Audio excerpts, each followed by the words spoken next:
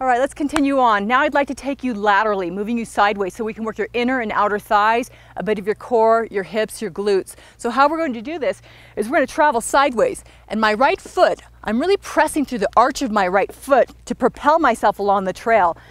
And as I get more comfortable, I'm just feeling, looking over my shoulder, playing it safe. And beginners start with about, I'd say 10 to 15, and then stand tall and switch sides. Being very careful, look at the terrain, make sure you know what's coming up. And advanced, you can go anywhere from 20 plus. I like to go for 50, but this might be new for you, so do what feels good. When you've completed your reps, keep that RPE going, level 7.5 to an 8. See you there.